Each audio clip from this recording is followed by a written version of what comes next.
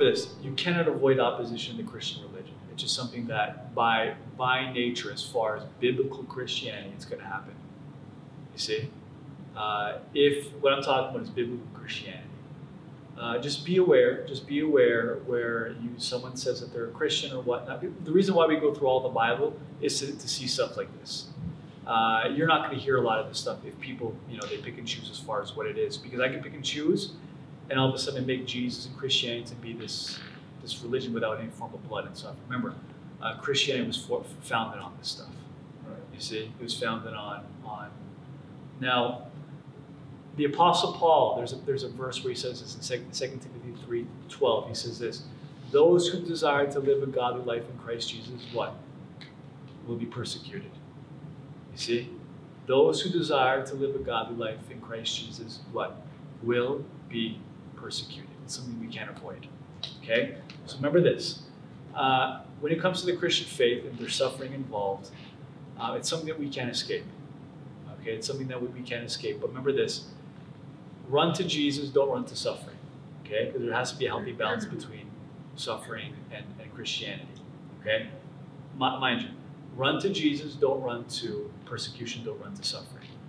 As a Christian, suffering can be right there, and I can avoid it for the sake of comfort. You see? I can avoid suffering for the sake of comfort, or I can run to it for the sake of righteousness. Okay? So what I mean is, when it comes to Christianity and persecution and all that stuff, there is a mindset that comes around with people, and this mindset was 2,000 years. Paul mentions it in Colossians. Was Christians, they run to their persecution, they run to suffering for the sake of righteousness. Okay? This is a belief called asceticism. Okay? It's called asceticism. And that is, if I'm a Christian and I'm not suffering or I'm not in pain, something's wrong, so I need to feel pain in order to feel righteous before God. Okay? So Catholics do this. If you ever seen like monks, what they get a whip and they start whipping themselves in the back. I don't know if you've ever seen that before. They start bleeding. This is called asceticism. So through pain, through my physical pain, through my suffering, I'm therefore experiencing the righteousness of Christ somehow. Have you ever seen video clips? You guys are like, oh really? Like, if you ever seen video clips of people in the Philippines, there's a group called Iglesia ni Cristo, or the Church of Christ, and they crucify themselves. So they literally wear the same clothes of Christ, and they have a cross, and they start getting whipped, beat, and they literally nail their hands. It happens today. Did anyone know that? No? No. Kevin, yeah, you're the only one? Yes. So you can see these crazy videos online. But the reason why they're doing it is it's called asceticism. Because if I physically suffer, I'm therefore becoming righteous. Okay? This is a belief common, even the Apostle Paul, he confronts it in the book of Colossians. Okay? So people think, if I suffer, I'm therefore being righteous, the righteousness of God. Remember how Jesus confronts people in Matthew's gospel, and he says, look, if you fast, clean your face up, make sure no one knows. Because there's an asceticism mindset that says, I'm just suffering for God. I haven't eaten 10 hours. You know what I mean? And all of a sudden, it's like, because I haven't eaten for 5 hours, I'm like suffering for Jesus' name. But like, I'm therefore righteous. There's righteousness implied. So when Jesus is saying fasting, hey, don't be like these guys who are, they're all in an asceticism mindset, that they think they're being righteous if they're suffering. They haven't had a Big Mac in like 2 hours, and they're, it's the end of the world to them. No, it's like if you're fasting, don't tell anyone. Clean your face up, just don't tell anyone. You see? But the mindset is, if I suffer, if I fast, and all this stuff, if I hit myself or whatever. Do you remember Mahatma Gandhi? He was very close to the end of his life, and there was a lot of revolt and everything like that. He was, he did? He never ate. He never ate. And obviously there was some form of righteousness involved in that. Hindu priests do the same thing. They just don't eat, they get really skinny, and they put metal bars around their neck. And they suffocate with that stuff. And they're still alive, but they're suffering.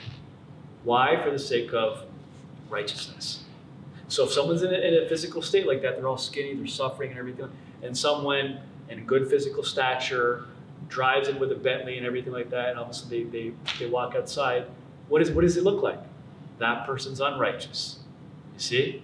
So the person successful, the person that's not suffering is unrighteous, and the person that's suffering is righteous. Remember this. Remove this mindset from because a lot of Christians will have this mindset. Run to Christ, don't run to suffering. Okay? But if you run to Christ and genuinely do it, opposition will come your way. Those who desire to live a godly life in Christ Jesus, what? Will be persecuted. Okay? They will be persecuted. If I see, for those of us who've been a believer for a long time, let's be honest. When there are moments where you were just on fire, you're sold out for God, more vocal about your faith. You stand up for truth. You know what's going to happen? Opposition. But for those of us who are less on fire, for those who are less bold, who don't say a word, there's going to be zero opposition. You see? But the expectation that God has for every single Christian is to live at that standard of boldness. You see? Do you remember that event that happened, the incident that happened two or 3 weeks ago at the boxing gym? My friend who was just on fire. Mm-hmm. Why is he so vocal about his faith in a boxing gym with these YouTubers who have millions of followers there? And he is preaching the gospel. This is the way they're looking at it. But I guarantee you there could be other people who are on his fire and they're not going to say a word. No persecution will happen to them. No opposition will happen to them. But to my friend, opposition will happen to him because he's so vocal about his faith. Those who desire to live a godly life in Christ Jesus, what? Will be persecuted.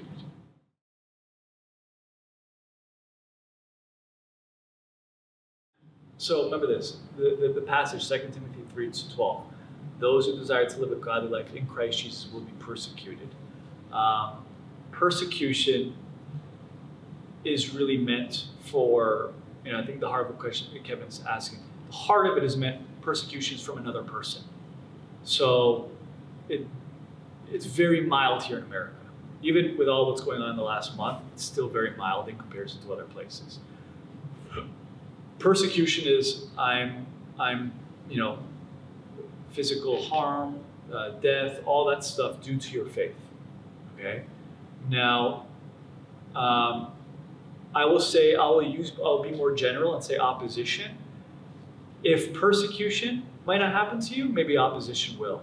And what I mean by that is, say, demonic activity, spiritual warfare. It will happen. So if you're not experiencing a lot of persecution, something's going to happen as far as opposition will happen. The Apostle Paul says there will be people that preach different Jesuses. You see? Different Christ. I can present Jesus like, I don't know, he's a basketball player, or he's like my best friend. But I can present him as if he's Lord, and therefore requires obedience from me. That's the way he's presented in the Bible. You see? I think that Christ will get you in more trouble than the Jesus where you can do whatever you want. You know what I mean? To people who are just living complete debauchery or whatever it is, it's like, oh man, Jesus just, he loves you, he just forgives you. And like there's no form of confrontation to that. You see? They'll keep living in it. But again, the Jesus that requires lordship from you, that's the Christ, that's a Christianity that will experience opposition.